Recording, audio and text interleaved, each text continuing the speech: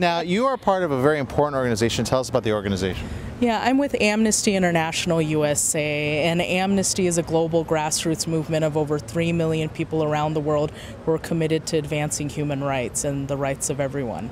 Now, that's, 3 million, just to gather 3 million in one cause is a very big, feat. How long has this organization been around?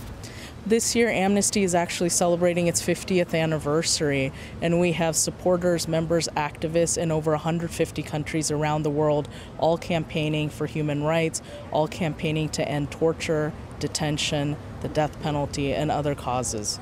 Now, that's a big, that sounds just monumental. So what has been perhaps any recent achievements in the progress of what you've been able to do? Well, first and foremost, Amnesty started by campaigning on behalf of who we call prisoners of conscience. These are people who are imprisoned around the world for reasons that have nothing to do with what they've done, but everything to do with who they are and what they believe. And over the years, Amnesty, and really because of its activists, have been able to write letters, thousands and thousands and thousands of letters to governments to free these prisoners of conscience. And over the last several decades, Amnesty has been successful in helping to release and helping to free several thousands of prisoners of conscience. What right now needs to be focused on, like at this minute? There are several campaigns that are priorities for Amnesty at the time.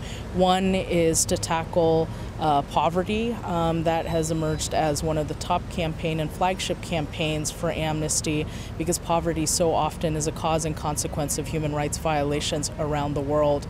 Other priorities continue to be to free political prisoners, to end torture, to end arbitrary detention, and to abolish the death penalty. Wow, well, we applaud you for stepping out and doing the hardest thing. How can people get involved?